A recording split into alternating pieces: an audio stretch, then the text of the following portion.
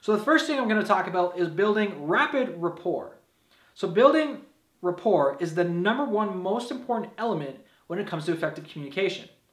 Your goal is to be in rapport as quickly as possible, and as soon as you have it, it is your goal to keep it and control the environment.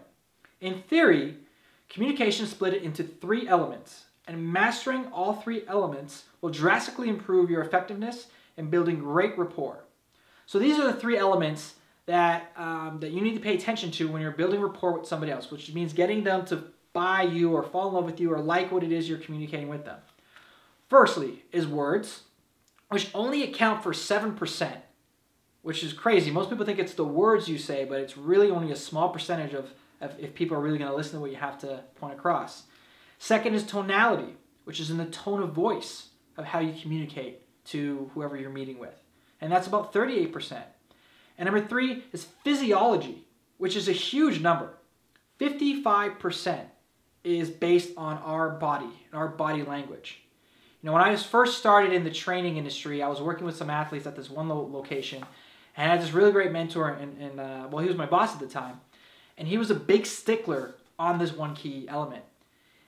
You know, throughout the day, I was on my feet all day, you know, working maybe sometimes 12, 15 hours, you know, coaching athletes and getting them, you know, in shape. And sometimes you can get tired. So you either want to sit, or sometimes I'd cross my arms like this and you know, count some reps. And he would walk across the gym, and if my arms were crossed like this, he would come behind me and throw my arms back and say, "Don't ever cross your arms, stand up tall." If I was sitting, he would tell me to get up and take one knee instead of sitting. He was so particular on making sure that we were in the right state of body language when we were coaching people. You know, showing this means I'm very closed off and I'm not really interested. And my athletes, even though I'm saying good job and being supportive, this body language, based on what he knew here, you know, wasn't showing what I was actually saying. That's why sometimes when people are talking with you and they're like, they maybe have a bad vibe with you or something, you really could come down to how you're presenting yourself. You know, is your chest up, your shoulders back, your arms down? Do you look like you're, you know, commanding a room just based on your body language alone? Right? When you walk into a room, do people notice you? Do they see you as being somebody that they might want to speak to? That all comes down to how you present yourself and your body language, even to the clothes you wear. So it's a huge percentage. Second thing is tonality, right? The tone in which you speak. You know, obviously I speak pretty quickly, so that plays another part. We'll get to that in a little bit. But the tone, if somebody's a soft speaker and they're very quiet and very, you know, low voice, I'm not going to come to them and talk really fast and really high. They're not going to like that. They're going to feel like we are not on the same wavelength, and they'll run the other way, right? So you want to match. It's called match and mirror. You want to match and mirror the people that you're speaking to. And then obviously the last thing is the words, which is, again, it doesn't really matter a whole lot in terms of what you actually say. It really comes down to the other 2 important factors. If you saw The Wolf of Wall Street, the movie, I actually got to meet Jordan Belfort live, and he really talked about this. When he trained his sales guys on the phone, or even when they're meeting people face-to-face, he literally focused on tonality and physiology. Right? Tonality and physiology were the 2 things. He made them sit upright, he made them, you know, feel really strong, and their tone and the pitch in which they spoke really got people to buy into whatever it is they were selling at the time. So I talked about it, you know, and I'll reiterate it right here. Each area can be broken down into parts. So with the physiology, again, remember I said matching and mirroring body language. So posture, their gestures, facial expressions, breathing, blinking. Now, you don't want to stand there and analyze and try to, you know, match everything like that, but make it very subtle.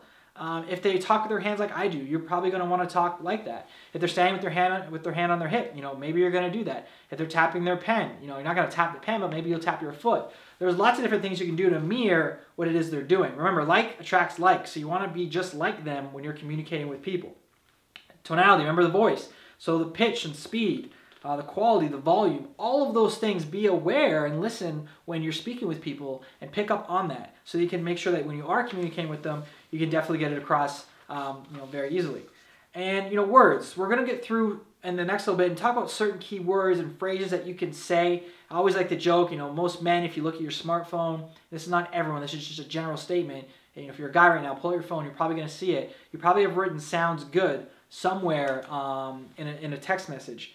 And or you say it often like I do, because men sometimes are very, or most of the time, are very auditory, and they like words like that. So we're going to break down some key words in the next little bit that you can use. And, you know, again, it's just going to be practice. You're going to have to practice everything that I teach you, and it's going to have to be constant repetition of this stuff to really get it into your brain.